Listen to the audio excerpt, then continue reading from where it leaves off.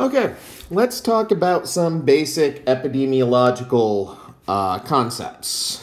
Epidemiology is the field that studies how diseases are transferred within a population. And it usually looks at them on a population level rather than the individual mechanisms of how a disease is transferred from one person to the next person. Basic concept, if we're talking about epidemiology, then we're talking about a disease which is communicable. So a communicable disease is a disease that can be transferred from one person to another person. Most diseases we think of as being communicable, but there are actually a fair number that are not. For instance, it's very difficult if you get, say, salmonella poisoning, right? Salmonellosis.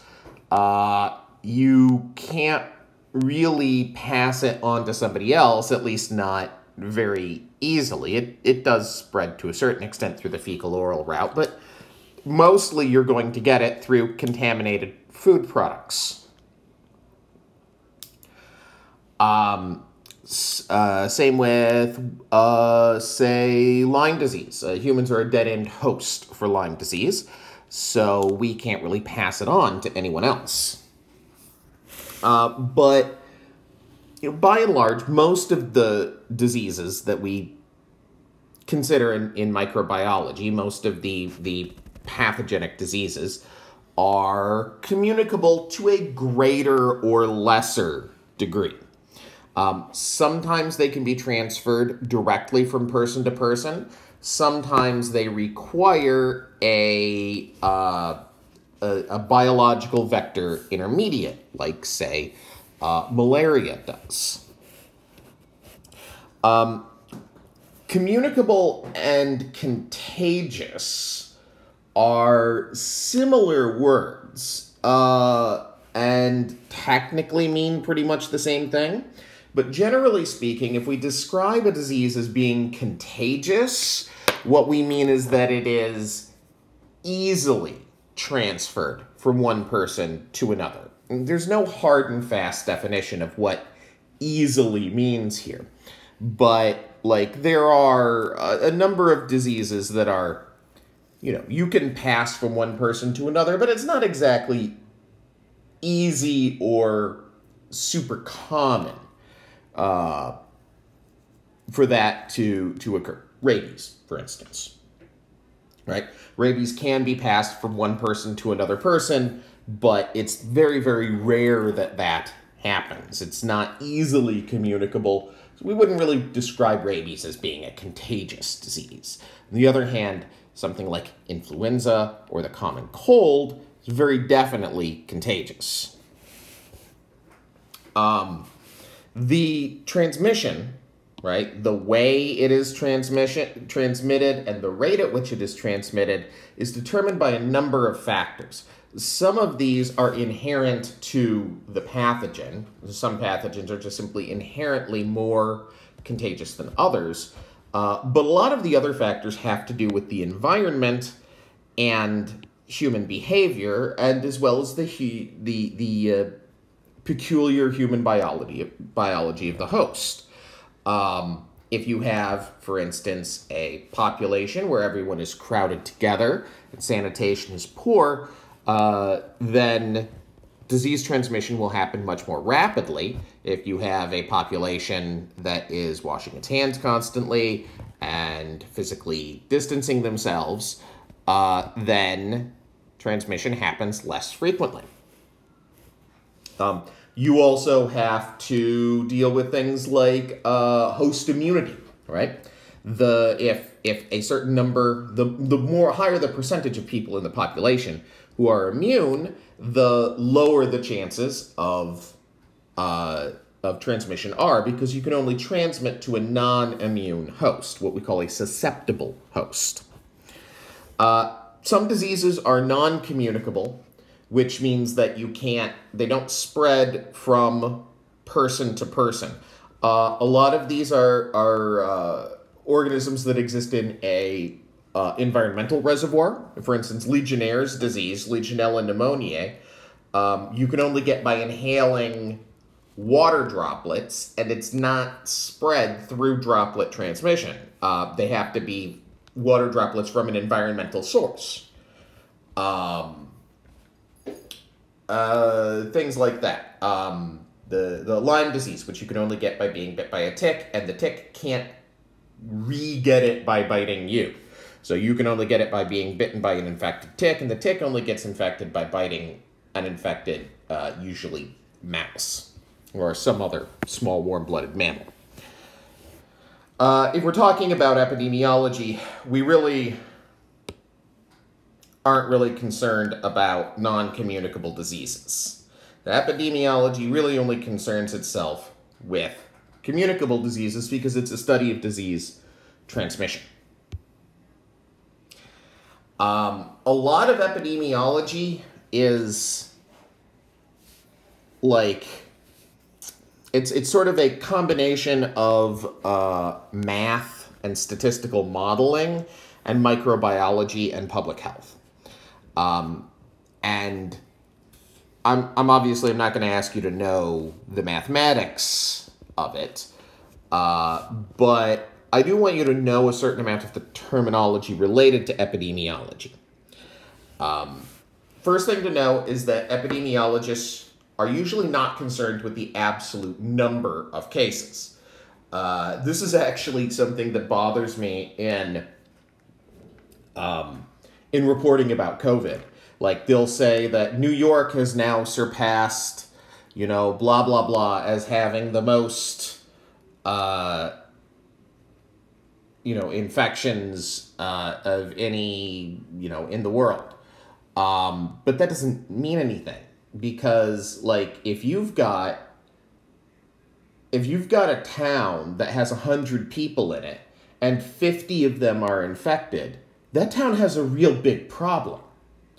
If you've got a city with 10 million people in it and 50 of them are infected, well, that's a less big deal. So, when we're talking about epidemiology, the absolute number of cases is almost never something that we care about.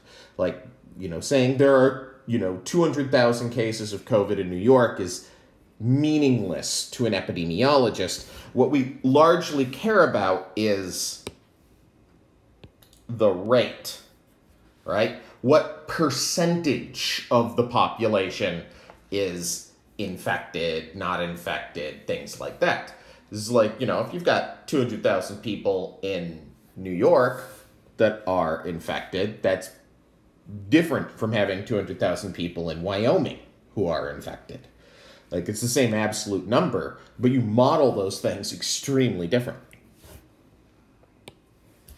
When we're talking about the rate of movement within a population, the rate of occurrence of the disease within a population, there are a bunch of terms that are relevant. First is the attack rate. The attack rate is the likelihood that a contact event described as anytime you have somebody who is contagious comes in contact with somebody who is susceptible, meaning that they are not currently infected, nor are they immune. So they can get the disease. And it's the percentage chance that that person will fall ill, or if you want to talk more in populations, which is actually more relevant, it's the percentage of people who become ill in a population after an exposure event.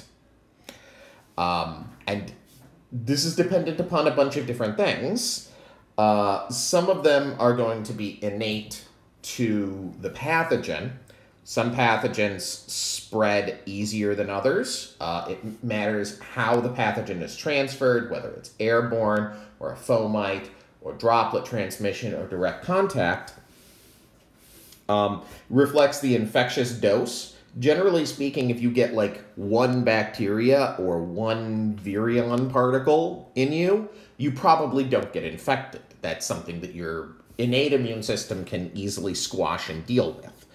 But different diseases might have different dosage numbers, different what are called ID50s, the infectious dose at which 50% of the population would come down with the illness. So tuberculosis, for instance, has a very low infectious dose. It can take like, a few tens of bacteria can cause tuberculosis, whereas something like HIV actually has a much higher infectious dose. The immune state of the population also matters. If you're looking at a population, like the percentage of people who are immune, you kind of have to take them out of the calculation when you're determining the attack rate. So incidence is the number of new cases per time per unit population. So you will often hear, we're going to relate everything to COVID because everything is related to COVID these days. You will often hear that in New York there were, 2,500 new cases identified and diagnosed today. I don't know if that's the number. I don't know when you're listening to this, but that would be an incidence rate.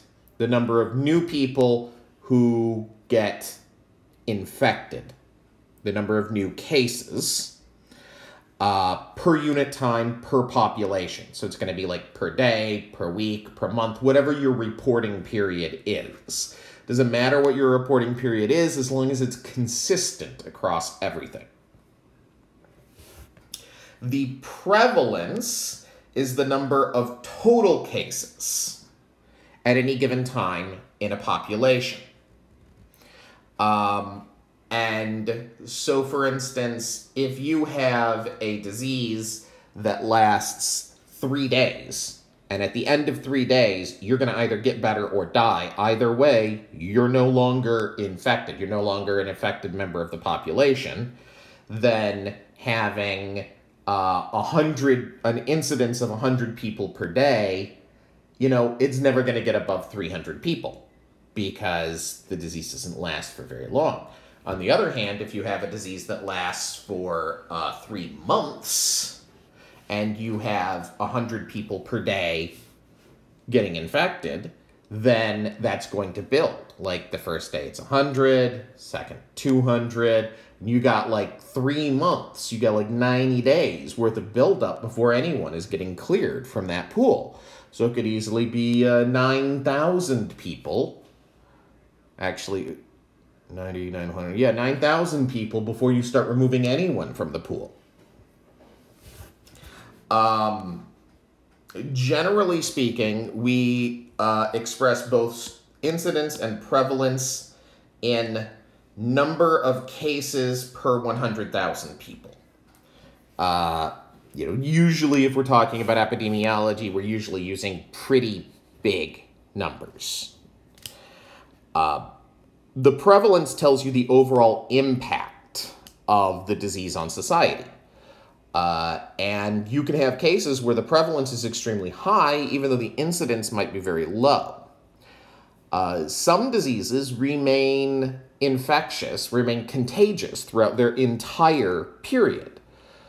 So, for instance, if you have a disease that lasts a long time, even though the incidence may be low, if you have a high number of affected people out in the population, each of those can act as a vector to spread the disease. Morbidity, is the incidence of a disease in a defined population. Basically, it is the likelihood that a random person in the population will become diagnosedly ill with the disease. So the morbidity rate or the morbidity number is the likelihood if, let's say we have, I don't know, 1 million people in Las Vegas, and it is the chance that you, a single person, will come down with the disease, or it's the percentage of the population that will come down with the disease. It ends up that they're the same number, just looking at it in very different ways. Mortality is the chances of death of a random member of the population, or the percentage of a population that you can expect to die from a disease. So, and this is considering all of the people in a population, right? So if Las Vegas has 1 million people, and, disease X hits, and the mortality is 10%, then that means you can expect 100,000 people to die, right? 10% of the total population. The case fatality rate is similar to mortality, but it is a percentage of the infected population that can be expected to die from a disease. That's different, because not everyone in the population might get sick. Maybe only a few people in the population will get sick. Some diseases don't, like you could have, let's actually take Ebola. The Ebola outbreak of 2015 in the United States, 3 people were infected. 2 of those people died. That's a very low mortality rate for the United States, right? It was 0.00000000001% or something like that. Because only 2 people died out of 350 million people in the country. It was a very low fatality rate, or a very low mortality rate. However, the case fatality rate was very high. Of the 3 people who got infected, 2 of them died. That's a case fatality rate of 67%. So the case fatality rate is the chances that an infected person will die from their infection. To sort of explain the difference between incidence and prevalence, a good example is to take a look at HIV populations from 1980 to 2010, right? So there is no cure for HIV. If you get it, the only way that you ever get removed from the infected pool is through death. So the incidence, which you can see here in blue, is the number of new cases, the number of new cases per, I think that this was month, the data was collected. You can see here that the incidence is very low early on because there weren't very many infected people. And we didn't know much about the disease for, the early 80s, and we didn't really get our heads wrapped around it until the 90s. So you see the incidence rises throughout the early 80s. You have the disease spreading, and every month there's like more people getting infected than the previous month. Around the mid-80s, people start to actually realize that there's this thing spreading around. And they didn't know exactly what it was, but they knew that it was spread through sexual contact and that it was highly prevalent in the gay male community and among sex workers. And so people started getting, a little bit nervous. They started practicing some sexual distancing measures, using safer sex techniques, and you saw the incidence start to move down. And then we got really, really serious about safe sex campaigns in the early 90s. We, by that point, knew that it wasn't a disease that just affected homosexuals. It was a disease that anyone could get that just happened to start in that community. Safe sex practices became much more common, and the incidence dropped even lower and has stayed low ever since. So the incidence of HIV is pretty low right now compared to what it was in the 80s. But if you take a look at the prevalence here, you'll see that the prevalence has continued to go up and up and up and up and up. With one exception is this time in the early 90s when it sort of leveled off. Okay, and then right about here, it takes off again. Well, what happened? What explains this? Why do you get a leveling off of prevalence in the early 90s when you had your spike in incidence was in the early 80s? Well, that's because HIV takes a long time to kill you. It, at least used to, take about 10 years to go from when you first contract it to when you would die from it. So what you saw here is the disease is spreading throughout the population. Nobody, or at least not nobody, but fewer people are dying from it at this time. Because, to die from it in the early to mid 80s, you would have had to get it back in the mid 70s when it was just emerging. But in the late 80s, early 90s, people started dying from it in droves. Lots of people were dying from it because all those people that got infected back here were starting to have fatal cases. So what you see here, remember, with HIV, the only way that you're ever going to get removed from the population is through death. So if new people are continuing to be infected, but the prevalence isn't going up, then that means people are dying as fast as new people are getting infected. And that's what's happening here in this part of the curve.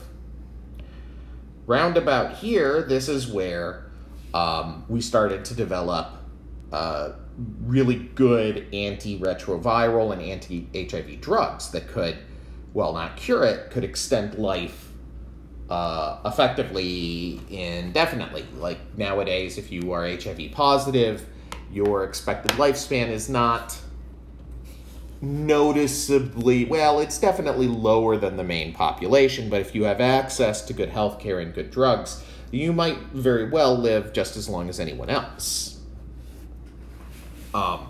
And so even though the incidence was low at the time, and in fact was low-ish, even if you go 10 years before then, the prevalence starts to climb after that point. Why?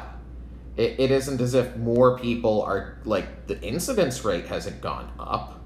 The incidence rate's actually going down. So you have fewer new people getting infected, so why does the population, the prevalence continue to climb at an increasing rate? Well, because we had good drugs now, and fewer people were dying. So if no one's getting removed from the population, but even at a low rate, people are still getting added into it, then your prevalence will continue to climb even while your incidence declines. I would be remiss if I didn't talk at least a little bit about reproduction number, because this is one of those things that you hear a whole lot about right now when we're talking about COVID. And the reproduction number is not a constant, and it's actually very difficult to measure. And it comes in two sort of varieties. There's what's called the basic reproduction number and the effective reproduction number. The basic reproduction number is R0, or it's usually pronounced either R0 or R0. And that is an expression of the number of people you can expect the number of new cases that you can expect to be generated from each case in the population. For every person that gets infected, how many other people do they infect? If we're talking about R naught, crucially what we're talking about is a population where everyone in the population is considered to be susceptible and where no intervention has taken place. The zero means the initial R number, right? At the start of the epidemic. Then how fast does the infection spread? And it's dependent upon a number of factors, right? Some of them are inherent to the biology of the organism. How contagious is it? What methods it uses to spread? Some of it is dependent upon environmental factors. So you kind of have to measure R naught differently in different places. The R naught in New York is going to be different from the R naught in, I don't know, rural Iowa. Because people are packed differently. And R naught and R are both going to be proportional to the contact rate and the attack rate. So the attack rate we already defined. It's the likelihood that a contact event will result in infection. And the contact rate is basically, how many people do you come in contact with per day? And different types of contact and different closenesses of contact are going to make a difference, but we just kind of average them out. The effective reproduction rate, or reproduction number, I should say, it's a number, not a rate. It takes into account behavioral modification, like social distancing, as well as things that can decrease the attack rate of contact events. If you come in contact with someone and neither of you and you're sick and you're not wearing a mask, the attack rate is going to be much higher than if you come into contact with somebody and you're sick and you are wearing a mask, assuming we're talking about a respiratory situation here. But so this R number takes into account the changes. So it changes over time. It also takes into account the percentage of the population that is immune, either through vaccination or through having been infected and recovered. And so you got to figure that if half the people out there are immune, right, then that means half of your contacts, if you contact 10 people in a day, only 5 of them could possibly transfer the infection. So R naught is the initial R value, and R is the effective, the modified, the one that changes over time. And basically, while R is greater than 1, the epidemic grows.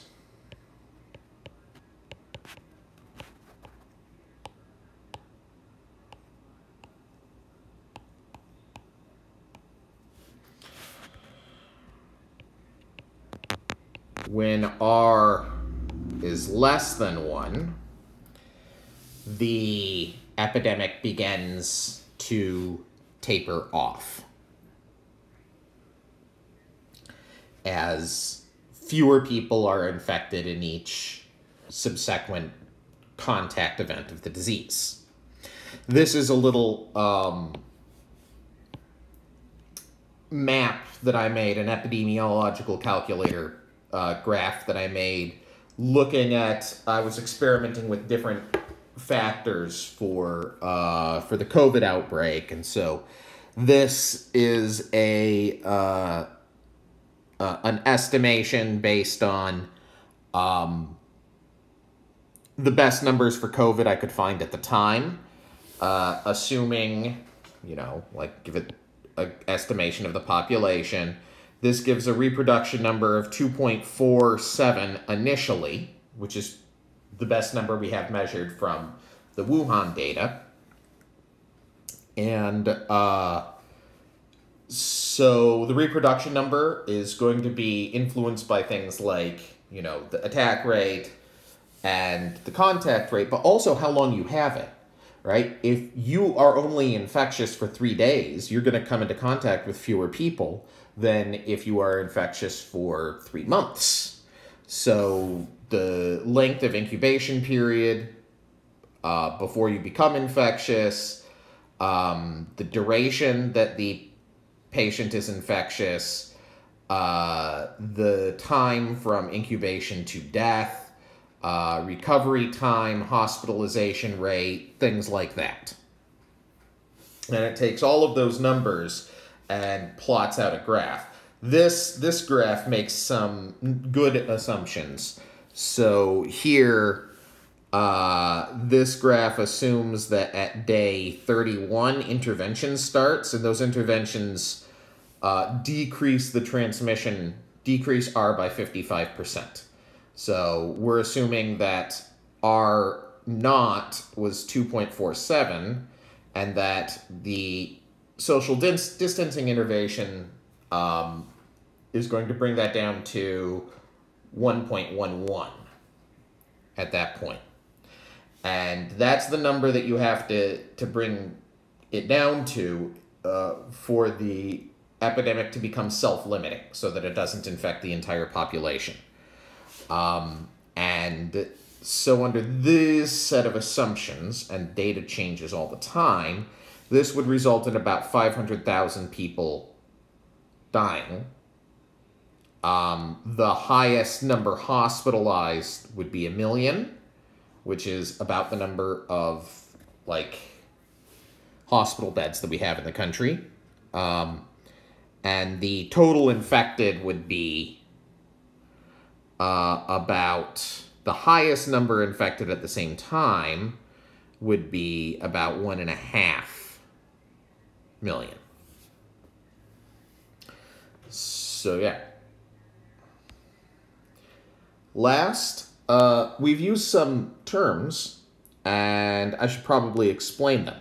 These are epidemiological terms for how a disease spreads throughout a population, and whether it is localized in time or space. So first is an endemic disease. Endemic diseases are localized by location, right? If we say something is endemic, that means it is always present in a population, but it's only present in that specific population. It might not be present in all populations. So for instance, we would say that malaria is endemic to the equatorial regions. Anytime you go to the equatorial regions, you're going to find malaria present. It's always going to be about the same incidence rate of malaria, and it's always been there. It's always going to be there unless we develop some sort of cure or better treatment for it. But you don't find malaria outside of the equatorial regions. We would say that valley fever is endemic to the American Southwest. You will find cases of valley fever all the time at a certain level in the Phoenix Valley area, in Arizona, right? There's just always a certain number of people who get it. If you don't live in southwestern United States, you probably will never get it because it's caused by a soil bacteria that lives there. And it doesn't live, say, in Seattle. So if you've lived your entire life in Seattle, never left Seattle, you have effectively 0% chance of getting valley fever. You can also have diseases which are endemic to much larger populations. Like we would say that the common cold is endemic in the United States. And actually it's endemic throughout most of the world. No matter where and when you look, you're going to find cases of common cold. And pretty much on average, no matter when and where you look, no matter what year you look in, you're probably going to find about the same incidence rate. Doesn't go up a lot, doesn't go down a lot. Sporadic means that cases show up from time to time, but they don't spread much. So with the exception of a few time periods, we would say that usually Ebola is sporadic and endemic to Africa. You know, there's always, not always, but there's not always present. Occasionally, a few cases, you know, every year or two, you'll have a couple of cases that pop up in Africa of Ebola, and they usually don't spread. An epidemic is localized in time and space. So this is an unexpectedly large number of cases and here we're talking about incidence, not prevalence. So you can say endemic is where a particular location always has a prevalence of a disease. With an epidemic, what we're talking about is a higher than expected incidence of a disease. Now, note that this depends on what the expected number is, right? So take Las Vegas. Say that normally in a month there are 50 cases of salmonellosis in Las Vegas. All right? That's the normal amount. Like you can expect in a month there will be 50 cases. It goes up a bit, it goes down a bit sometimes. You know, during the high tourist seasons, it's going to go up, and during the low tourist season, it's going to go down. But, you know, you've always got, you know, about, say this is 50.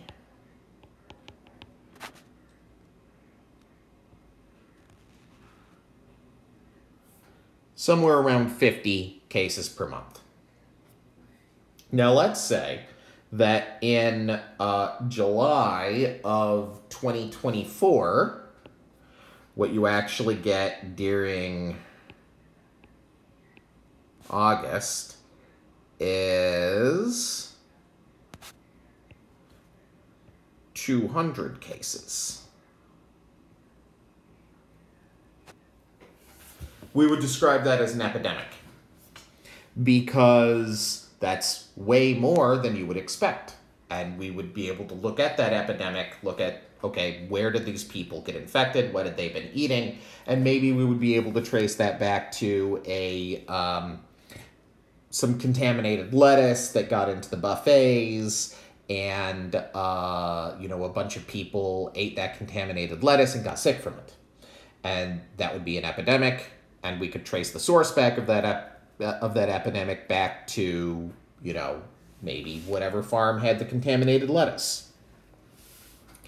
On the other hand, you know, like maybe during, so this is a good one down here, right? So this is seasonal, the endemic baseline for, let's say, for seasonal influenza, right? For influenza. And you can see that it is, you know, the incidence goes up and goes down, right? Depending upon whether it's, you know, winter or summer. But it goes up and down with regularity. You have what you expect. And then here, boom, you see that spike.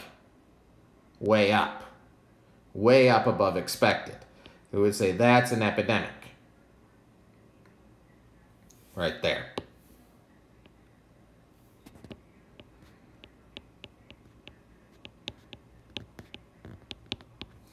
When the incidence of new cases is higher than we would expect by a statistically significant amount.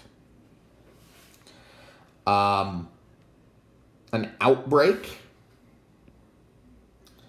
is a group of cases at a specific time in a population that can usually be linked back to a single incidence. And a pandemic, right? So a lot of you will probably remember that there was some dispute over, they finally labeled COVID-19 a pandemic, a global pandemic in March. Well, here's the real thing. It was a global pandemic way before that. A global pandemic is just an epidemic that's happening on more than one continent.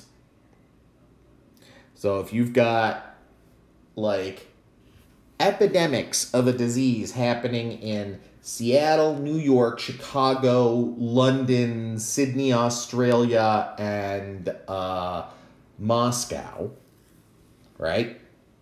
That's a pandemic. You got 3 continents, multiple locations, each of which is experiencing an epidemic at the same time. So pretty much as soon as you had an epidemic in, Wuhan and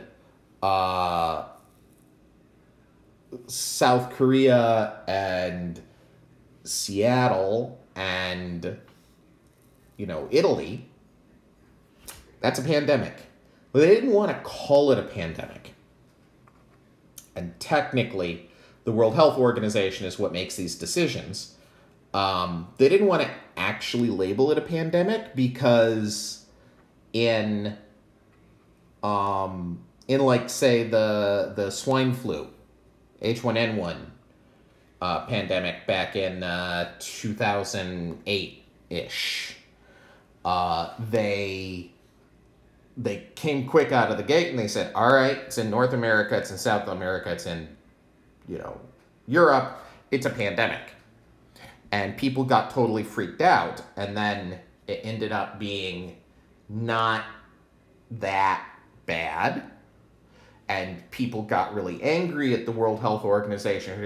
Why did you freak us out with all of this pandemic talk? Well, part of it is the pandemic talk caused people to freak out, which caused them to alter their behavior, which affected the course of the disease, making it less, making it less prevalent, because people worried about it. But they were a little bit slow off the gun to label COVID a pandemic this time because they caught so much flack for being very fast to label H1N1 a pandemic. But technically, according to the definition of what a pandemic is, this thing was a pandemic back in January. All right. Well, that is what I have for you. So that's epidemiology.